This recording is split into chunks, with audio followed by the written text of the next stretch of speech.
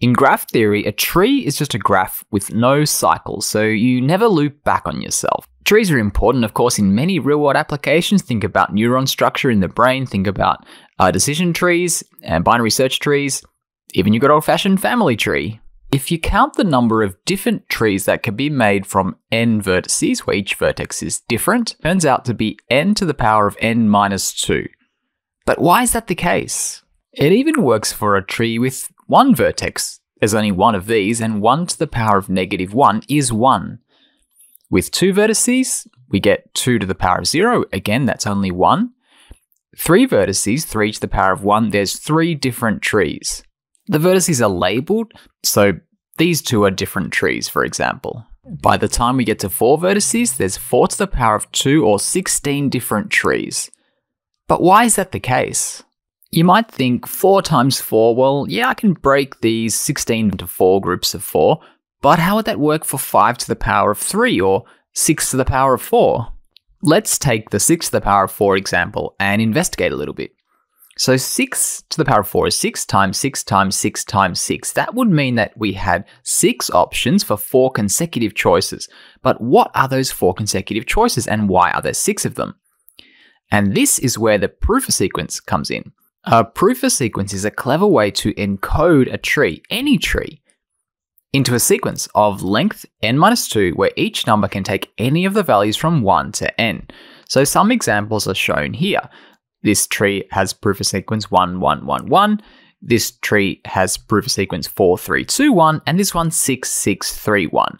So because there's 4 numbers in the sequence and each one there's 6 choices, there would in fact be 6 to the power of 4 of these sequences. And in general, there will be n to the power of n-2 for any value of n. But it's not clear why there's exactly one Prüfer sequence for each tree and vice versa. There's actually a surprisingly simple algorithm to go from tree to Prüfer sequence, and we use this example, this tree with Prüfer sequence 6631 to demonstrate it. Basically, the idea will be to just continually remove each of the leaves of the tree in ascending order and write down the vertices that they were connected to. A leaf means just a vertex with degree 1, so in our example, the smallest leaf would be 2. So we start by removing that and writing down the vertex it's connected to. Of course, there's only one of these, and that is 6. Then the next smallest leaf is 4, so we remove that, and the vertex it's connected to again is 6, so we write down 6 again. Removing the 4, the next smallest leaf is 5. It was connected to 3, so we add 3 to our Prüfer sequence. Finally, 3 is the next smallest leaf, and it was connected to 1, giving us the final Prüfer sequence 6631 as expected. Here's the algorithm written out more precisely, but essentially what it's doing is removing each leaf from smallest to largest and writing down their neighbors.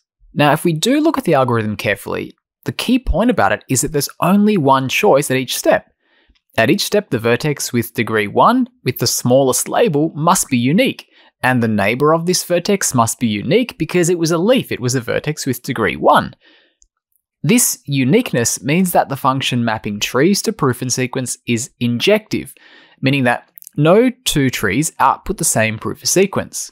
All we need to do now is go the other way and prove that every Prüfer sequence also maps to a unique tree, and that would be enough to prove that the number of Prüfer sequences is exactly equal to the number of labeled trees. The algorithm to build a tree from a sequence is essentially the reverse of what we did before, but it seems a little bit more complicated as we need to output a tree rather than just a list of numbers. So here's the pseudocode algorithm. What we're going to do is let the Prüfer sequence be P, and we're going to create an ordered list of the vertices 1 to n. While the number of vertices is less than n-2, we're going to call x the smallest label in L that is not in P. Let y be the first label in P, and add a vertex at an edge between vertices x and y. Let's show an example again, and we'll use the Prüfer sequence 6631, so we should end up with what we started with, the tree from before. So first step, we need our list L, which is 1, 2, 3, 4, 5, 6. X should be the smallest label in L that's not in P. In this case, 1 is in P, so X would be 2. Y would be the first element of P, and that's 6. We're going to join edges 2 and 6 in our tree.